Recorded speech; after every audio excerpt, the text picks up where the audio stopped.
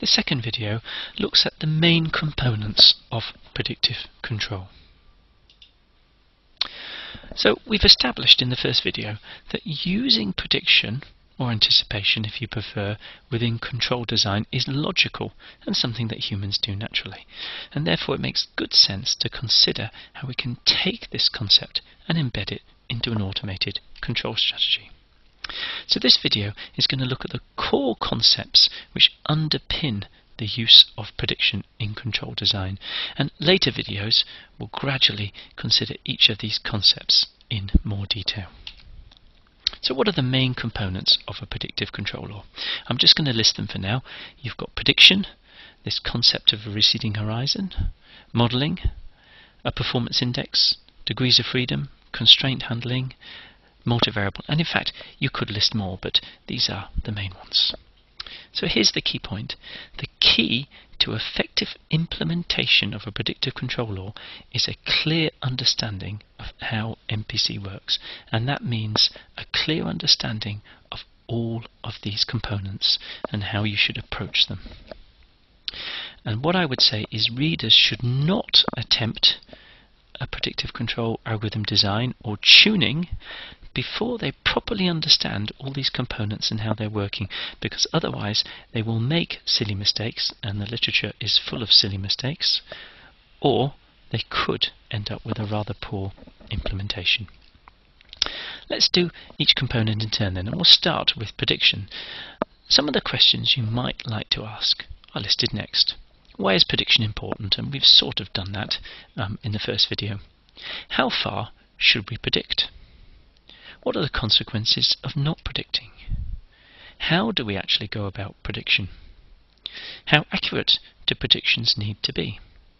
So you'll notice we've given a number of key questions there, and what we're going to do is we're going to use some simple analogies which will help the viewers explore these and give you an understanding of what might be good or appropriate answers. And again, we reiterate that you shouldn't attempt a predictive control design until you properly understand answers to questions like these, because if you don't understand the questions and the answers, you won't understand the predictive control law that you've just implemented. So why is prediction important?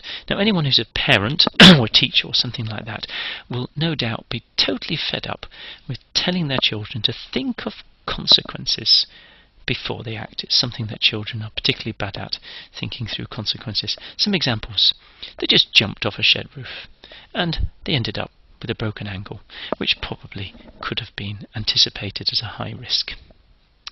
They used a knife incorrectly or carelessly and they ended up with a badly cut finger. Hopefully they didn't cut their finger off, but it could be done. They spoke back at a teacher because they were a bit irritated or whatever, but what happens is they end up with lots of detentions and should have just kept their mouths shut. They didn't consult a bus timetable before they went out and just turned up at the bus stop, hopefully, and then had a very long wait at 11 o'clock at night. Now, you will be able to come up with lots of your own examples, and the key thing here is before you plan an activity, what do? You think through all, and that's a key word, all the likely consequences and possibilities, because if you haven't, the outcome may be far from desirable, because the outcome might be something that you hadn't really thought about. Now here's the next question. How far ahead should you predict then?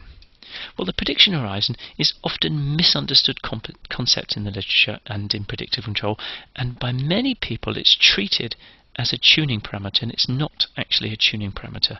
If you think it is, then you're generally misguided. In terms of normal human behavior, we all know how far ahead we should predict and the consequences of getting this wrong. So that's all you need to do, is reflect on what humans do, and then you will get the prediction horizon correct. So we have some examples here. When you're driving, what prediction horizon do you use? So how far ahead do you predict the behavior of the car? And what happens when it's foggy? How does this change? Well, here's an example. You always predict beyond the safe braking distance, or well beyond the safe braking distance in general, because otherwise you cannot give a reasonable guarantee of avoiding a crash. So I've summarised that as your prediction horizon is always greater than your settling time, and your settling time is clearly linked to the braking distance. If you want to heat a house, what prediction horizon are you going to use and why? Well, again, this should be fairly obvious. You'll consider the time at which the house needs to be warm enough, and then we turn the heating on sufficiently far in advance so that the house is warm enough, and that is beyond the settling time. So again, you'll see the prediction horizon has to be greater than the settling time of the system, because otherwise you can't get the outcome that you want. If you're moving a very heavy item around the house or the garden or something like that, what prediction horizon are you going to use? Well, again, what you do is you consider the whole trajectory.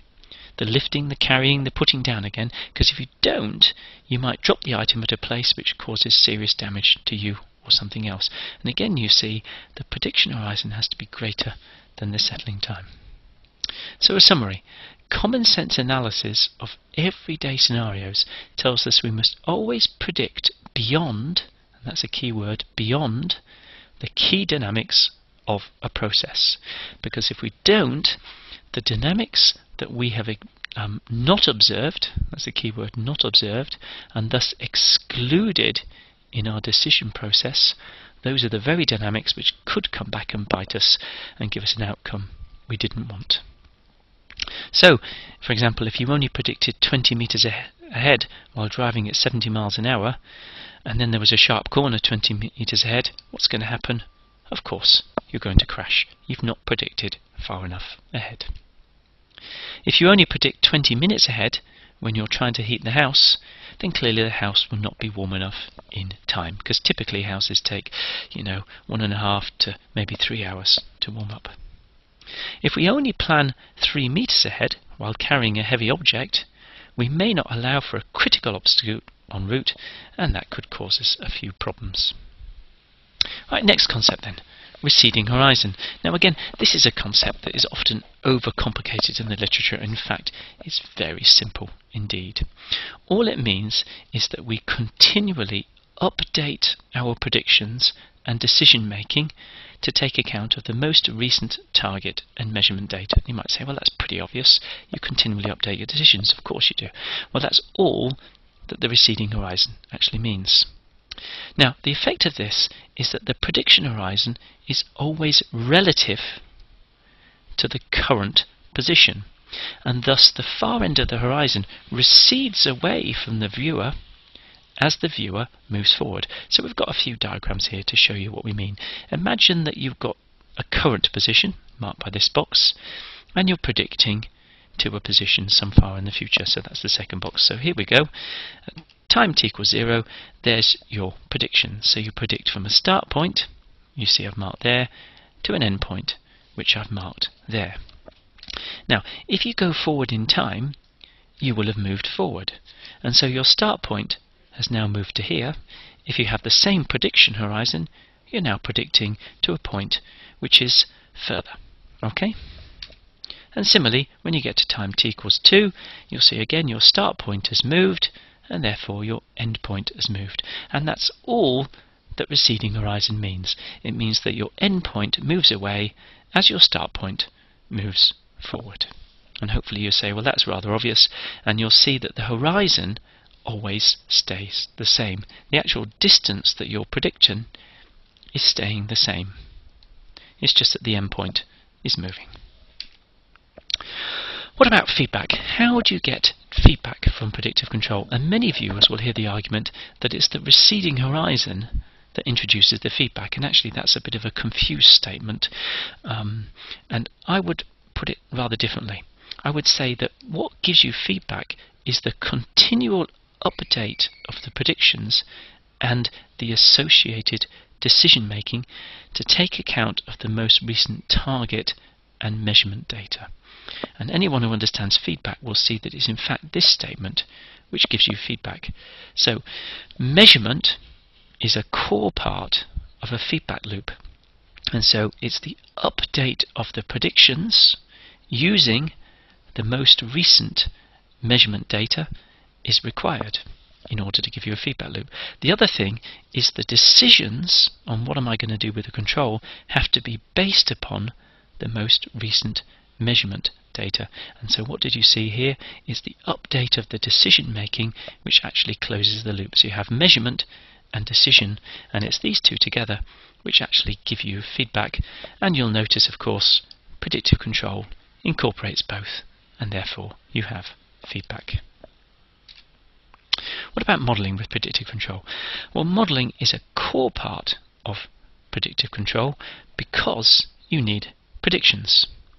Now, humans are very good at predicting outcomes, but if I asked you to say where do these predictions come from, you're probably going to struggle. And you say, well, you know, it's based on experience, I've seen it before lots and lots of times, but you'd find it quite difficult to untangle and automate what's going on in your head. You just know that you can do it.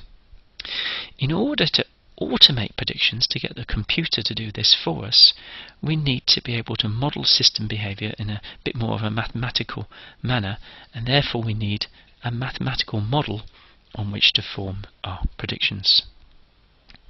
Now the next question is, alright, but how do we go about deciding or determining what is an appropriate prediction model? Well, there's a few questions that you might want to ask. First of all, we'd like the predictions to be easy to form. I know we're going to use mathematics, and some people say that's complicated already, but we don't want the forming of the predictions to be any more complicated than necessary. So ideally, we want a linear model if we can get away with it.